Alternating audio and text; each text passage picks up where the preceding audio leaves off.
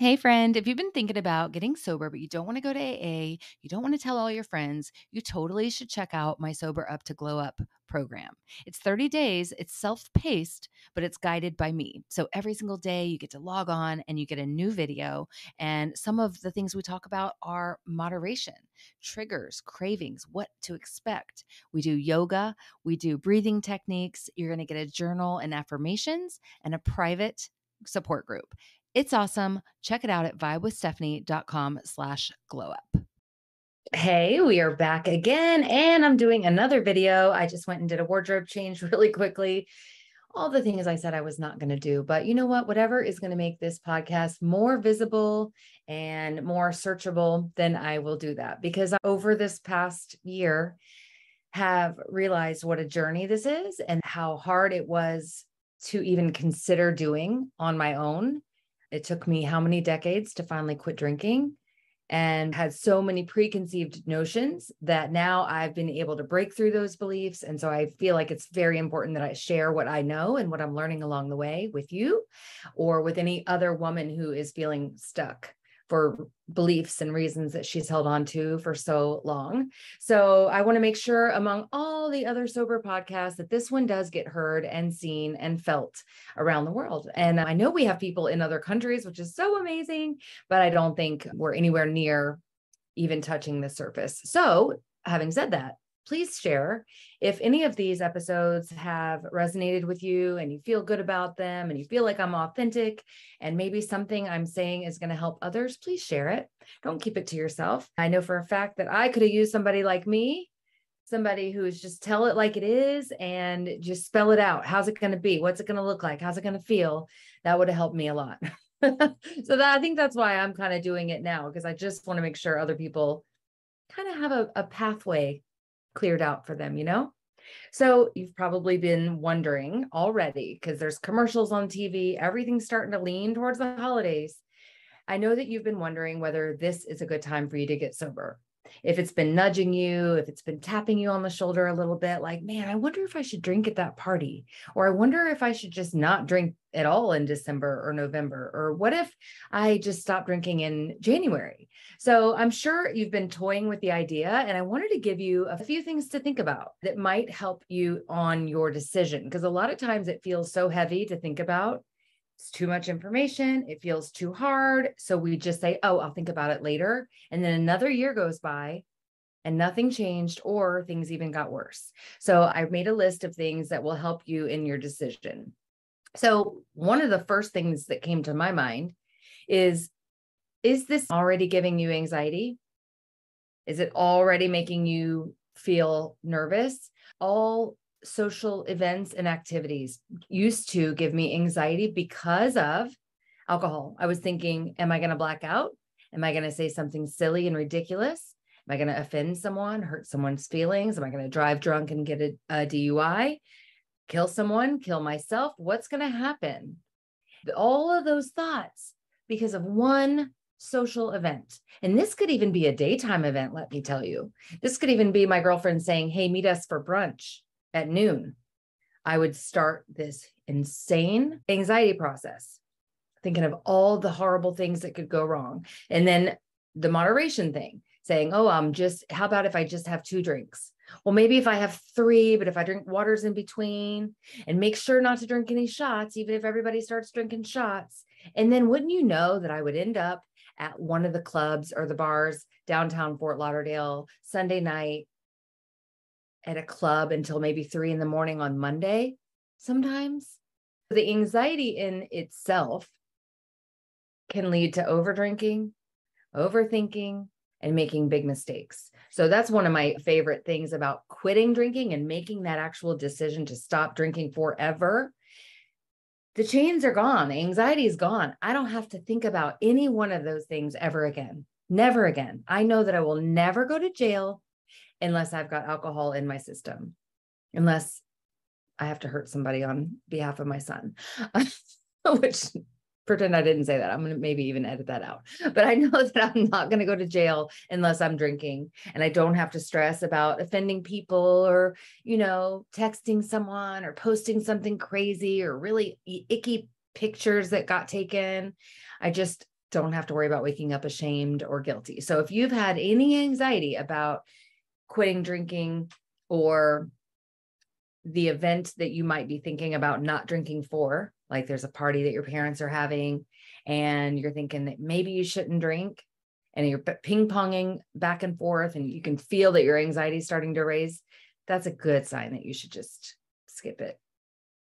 I mean, I always had anxiety about any kind of drinking, any event that I was invited to, football party, then I got to get wine when I come home so that I can wind down from the party. Just insane. All right. So another way to tell that you should skip drinking for this event or for the holiday season is, did you get drunk and make a mistake last year? Did you already do something you regret?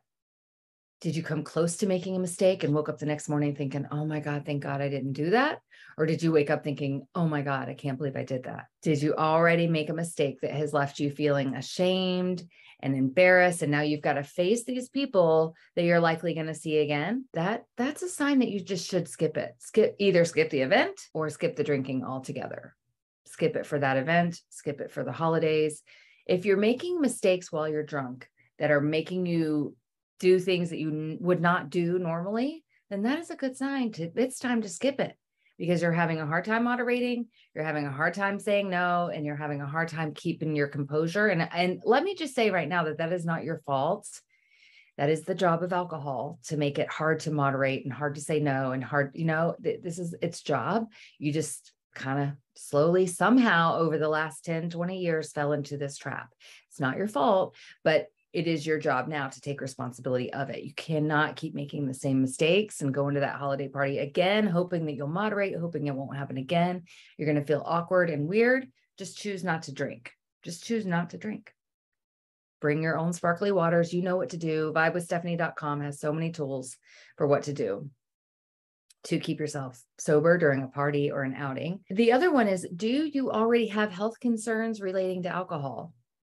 I had a friend tell me that there's a lady who is like the life of the party and she's the best woman ever, but she's had a bunch of different types of cancer. She's had a full-on heart attack and she's still just a heavy drinker, but always just the life of the party, but has diabetes, has high blood pressure, all these problems.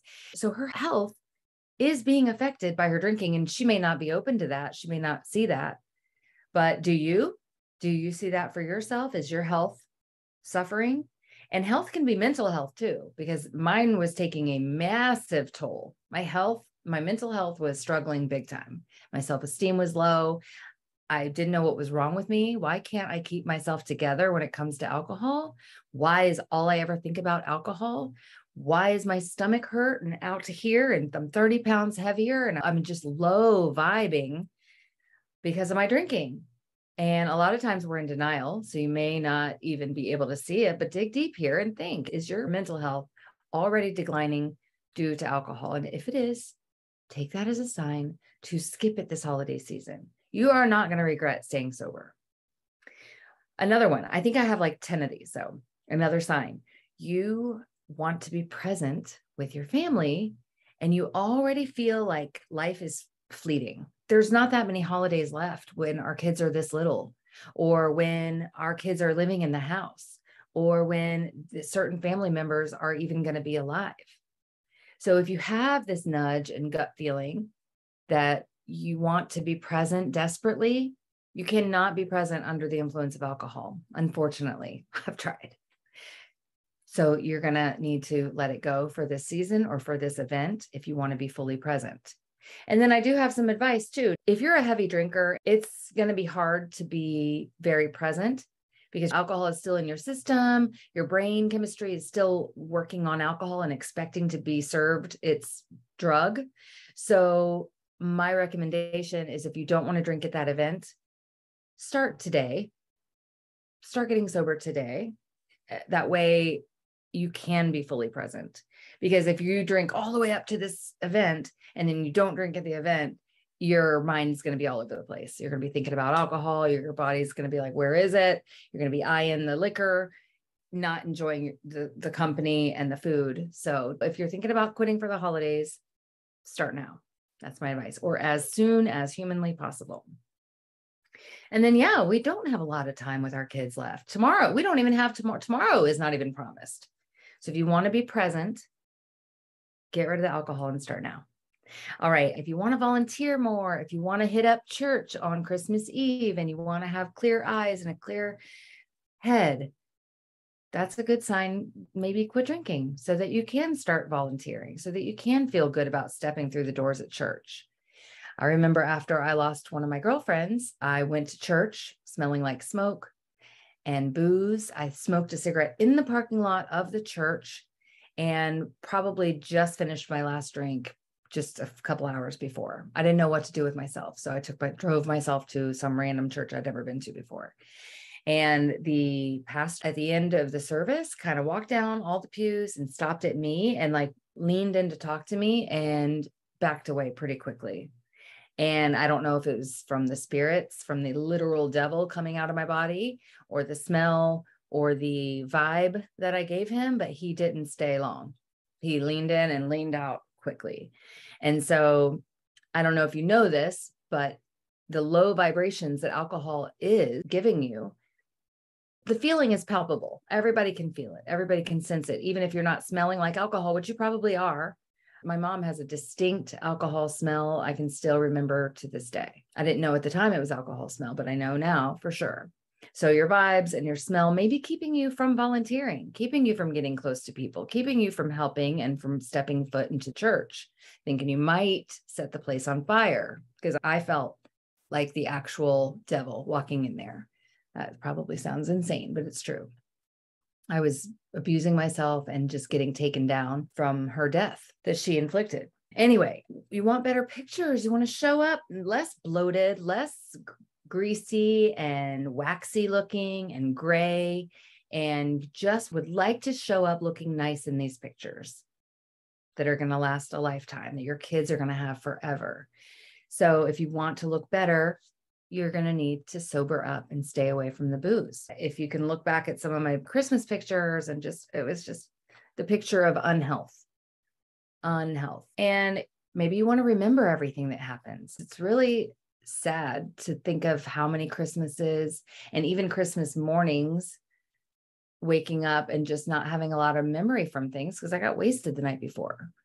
That's just sad. We're wasting time ingesting poison to celebrate these special occasions, and we're not really celebrating. We're hurting ourselves, and we're hurting those around us too. This is, it's emotional. It's coming up on my second Christmas sober, and I just wish, if anything, that I hadn't spent so many of them drunk and missing out on things.